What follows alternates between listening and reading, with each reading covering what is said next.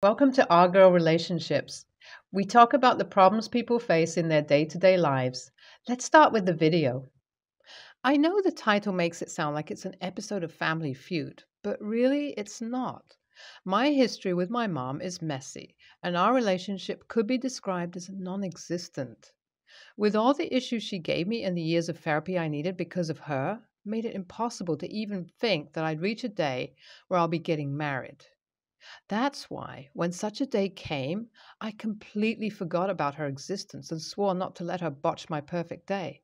So, people of this subreddit might think I'm an a hole who's hell bent on revenge, but read my story first before labeling me.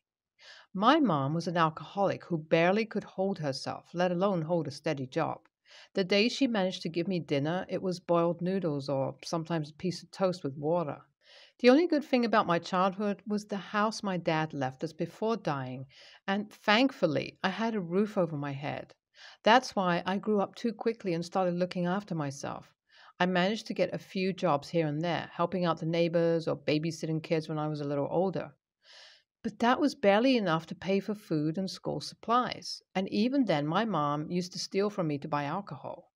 I grew up to despise her, and not being able to leave the only roof I had, I couldn't do anything but put up with her. I got a scholarship after high school and left home forever. And now I'm a woman with a stable career and a man who wants to marry me.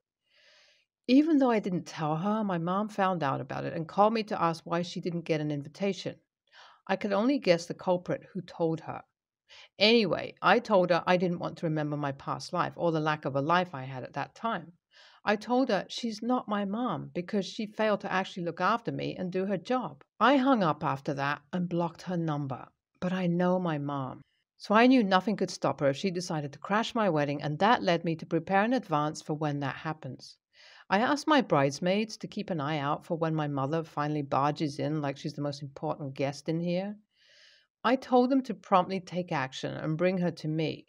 I had a whole idea in my mind on how to handle her. So, rage or public scenes of kicking her out won't do anything to humiliate her, as she has experienced them quite a lot in her alcoholic life and has grown used to them. The only thing that could shock her enough to keep her mouth shut are emotions or sudden acceptance. As she was never accepted by anyone all her life, it's the most alien thing to her. I decided to exploit her weakest points and save my body from turning into a public entertainment. My maid of honor was the first one to see my mom coming into the venue. She quickly intercepted her and brought her to me. I was getting ready at that time and was almost finished. As I saw my mom, I hugged her. My mom froze all over from that single hug. I knew she wouldn't expect that. I told her that even though I said on the phone that I hate her, now that I'm standing here in this big moment on my big day, I really wanted her to be there. I thanked her for coming here, even though I insulted her on the phone and didn't invite her. I told her that I'm glad as a mother that she made the wise choice of coming here to support me, even though I was being a crappy daughter. Now, she was more shocked than anything. I even asked her to put the veil on my head. As she was fixing the veil, I saw her face looking proud, as if she really was the one who made me who I am. She was faintly smiling now, and I pretty much figured her thoughts would be along the lines of how I finally managed to look at all the things she did for me as a mother. Right. Like a piece of toast for dinner on alternate nights is really something to be proud of. Either way, she had no idea at that point what kind of humiliation I had planned for her. Once the wedding vows were over and I became a married woman, the after party started. Everyone started dancing and drinking and eating. Meanwhile, I was keeping an eye on my mom, silently eyeing the alcohol. When I asked her what's up with her being empty handed, she told me she's sober now. That surprised me a little. But then I took her hand and started introducing her to all my guests. I made sure everyone knew exactly who my mom was. She even asked me why I was acting so weird, but I told her I'm finally an adult and married, and I understand that she did her best for me at this age. For a moment, I did think that she was going to tell me something, but then decided against it. I shrugged and moved on. When the time for the toast arrived, the maid of honor and the best man gave the first speech. Me and my fiance, well, my husband now, have also prepared our special speeches. It was my idea. I let my husband go first. Once it was my turn, I decided to unfold the last part of my plan to utterly humiliate my so called mom. I started talking about how I'm grateful for everything I have gotten so far in life. I talked about my childhood and specifically pointed out the struggles. I told everyone present there that I had to weed out people's gardens, take their dog for walks, go grocery shopping for some people, babysit kids only a year or two younger than me, all the while making sure to do my homework and attend classes. I had to wash the same dress every other night and dry it by morning so I could have clean clothes. When I ran out of detergent, I sneaked some from the people's houses I used to work in. I told them about the times I had to decide between buying notebooks and food because the money I scrounged up by working was stolen by my mom, who had to buy alcohol. My whole toast was about the things I had to suffer through in my teen years, and before that, because of my mother. I ended by saying how I'm so proud my mom is here to listen to all this, and how grateful I am that she's sober for once in my life so she can actually understand the words I'm speaking. I told everyone how much I love this mom who came to this wedding uninvited and is now pretending to be proud of the daughter she raised when in reality I was the one raising myself. I told them how glad I am to have her here among us and that everyone should make sure to thank her for raising a daughter like me. Listening to me, my mom was so shocked she couldn't say anything. Everyone was staring at her, but no one was kicking her out of the venue or asking her to get out. Then I kissed my husband and told him thanks for letting me do this. Then I completely ignored my mom.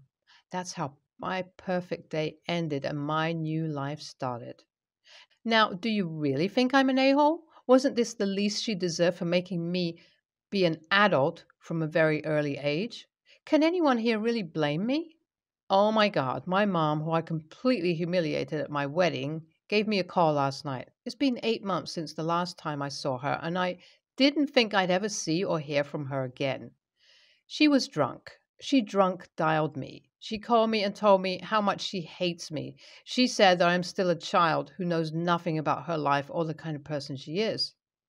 She said she was a moron to think that she could have asked for forgiveness from me on my wedding day as she thought I was old enough to understand where she's coming from, but I proved her wrong. She told me that she knew every moment of our life together, how much she's damaging me, but there was nothing she could have done. Not because she didn't want to, but because this society had banished her long before I came into this world. She said that I had no idea how hard she struggled to protect me from an abusive and possessive father, and drinking was the only way to numb the pain of all the nights she took a beating on my behalf. She told me that after he was gone, she tried to get sober and get a job to look after me, but nobody wants an addict without any experience or degree to work for them. So she did her best to give me anything she could. And when seeing me suffer became too much for her, she finally went back to drinking to avoid looking at her mistakes. She got sober after I left for college and tried to get by. She called me occasionally to apologize or finally tried to salvage a mother daughter relationship, but I always seemed too busy. She gave up on it, and then on my wedding, she decided to try one last time, but my attitude completely surprised her. Seeing me accepting her made her think maybe words aren't required and I understand her, so she was shocked but also thankful. But the stunt I pulled told her that I'd never be old enough to understand her, and she would never apologize to a daughter like that. She kept rambling on drunkenly, but I couldn't help but be pissed at her. How can this person blame me for her lack of spine? How can she call my one act of revenge against her worse than all her actions throughout my childhood? No matter what she said, I can't bring myself to feel sympathy or embarrassment for this person. I think I'm going to let go of her. I can't even begin to understand this woman who made a choice to be a drunk and not be responsible, and yet she's telling me it was because of me? How can I ever forgive her? Do you really think she's not an a-hole? Does she deserve my sympathy? NaH, I don't think you're the a-hole here, but I also don't think what your mom did in your childhood is an a-hole either. You guys need to talk to each other. I'm sure you can find a common ground. NTA, you're not the a-hole, and what you did doesn't even begin to compare to the amount of neglect you suffered in your childhood. If I could, I'd give your child version a hug and tell her that everything will be okay. I'm 22-year-old male. My girlfriend is 23. Heather has never been to Disneyland before, despite living an hour away from Magic Kingdom. So, as a way to celebrate her graduation, I bought tickets and I'm taking her in a week. My Aunt Jenny learned that Disneyland trip coincidentally falls on my cousin Melanie's 8th birthday. Aunt Jenny asked if I could take Melanie since Aunt Jenny would be busy that day and offered to pay for Melanie's ticket and cover any of her food toy expenses. Something to mention about Melanie is that Aunt Jenny suspects her of having a mental disorder. Aunt Jenny thinks autism, but Melanie just seems a bit blunt, socially inexperienced to me. Aunt Jenny does not have a diagnosis, as she tried when Melanie was about 2, but obviously it was inconclusive. Melanie has no concept of boundaries or being told no without throwing a tantrum. I explained to Aunt Jenny that I have an autistic friend. He can be awkward sometimes, but he's capable of understanding boundaries, and so is Melanie. But then she told me how it's not fair to compare an adult to a child, that and not all autism is the same. I realized it would go nowhere, so I just left it alone after that.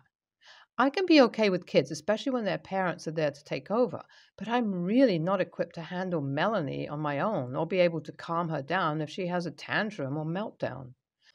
Plus, as mean as it sounds, this trip is supposed to be about Heather, and I want her to have a peaceful day to celebrate without worrying about Melanie. I explained this very gently to Aunt Jenny, but she called me an a-hole because Melanie has been begging to go to Disneyland for her birthday and I care more about some girl than my family.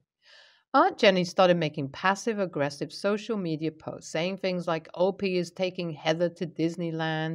Melanie wishes she could be there. And if only Melanie's birthday wish could come true and she could go to Disneyland with OP. Some family members began taking sides with Aunt Jenny, and they say I'm being a jerk to a child and you're only a kid once. That Heather is an adult and this trip wouldn't be as meaningful to her as it would be to Melanie.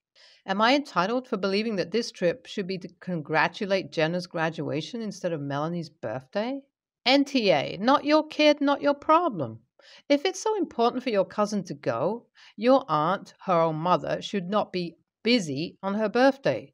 She's known for 8 years when her child's birthday is and should have arranged to have the day open if it was so important. I am a firm believer that blood doesn't make you family. Family is who you choose. You're an adult, setting out on your future, and that includes making your own new family. Your girlfriend sounds lucky to have someone as thoughtful as you in her life. NTA, if your aunt cared so much for her own daughter, then she should be taking her, not you. What she's trying here is to relieve herself from her birthday for the whole day. Plus, she's making herself look bad, honestly, by blasting this on social media. She's not realizing that this is blemishing her persona as an adult and parent. Finally, no is a complete sentence. You don't need to provide an explanation of why you don't think it's a good idea to take your cousin. Don't volunteer information when not asked. You get yourself into more complicated territory. And have a wonderful time. I got divorced 8 years ago because I found out my husband was having an ongoing affair with a coworker. We had a daughter named Lila together, 10 years at the time, who we got split custody. He married the coworker, and I ended up marrying my now husband, Miles, 4 years ago.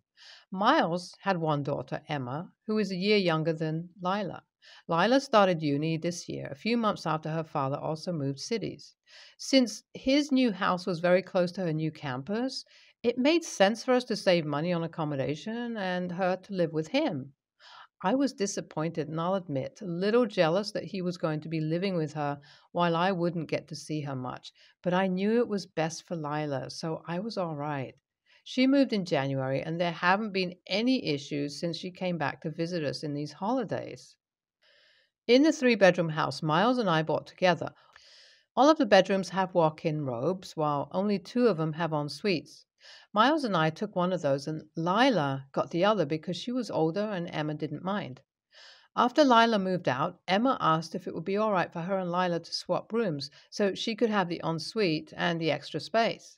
Since Lila was going to be home very rarely and Emma was doing an apprenticeship in our town, therefore would be living here for years to come, I thought this was reasonable, so we did the swap. It was fine until Lila came back a few days ago and saw what had happened. She asked me what I'd done, and when so explained, she started accusing me of favoring Emma over her own daughter. She said I was forgetting all about her now and that I was probably glad that she had left so I could have Emma to myself. She was yelling in front of everyone, and I could tell how embarrassed Emma was. She stayed in a motel that night and didn't take any of my calls.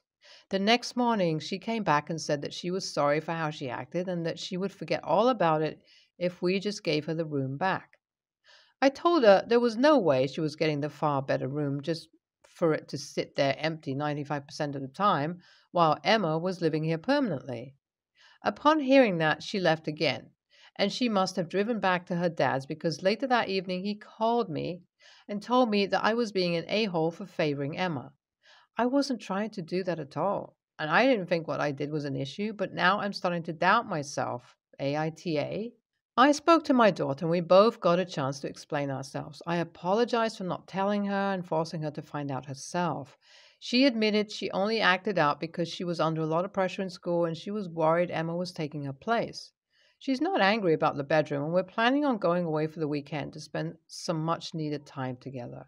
YTA, and your reasoning doesn't make full sense. If Emma is only a year younger than Lila, won't she be going away to dorm or uni in a year too? Won't the room be vacant during the school year for her too? Seems to me you reacted from the hurt of Lila living with a man who betrayed you. Also, don't touch your children's things without permission. NaH, you should have at least talked to Lila about it, but at the same time, if there is no personal stuff in the room, she has no reason to be upset. All of you acted a little stupid, but no one acted like an a-hole.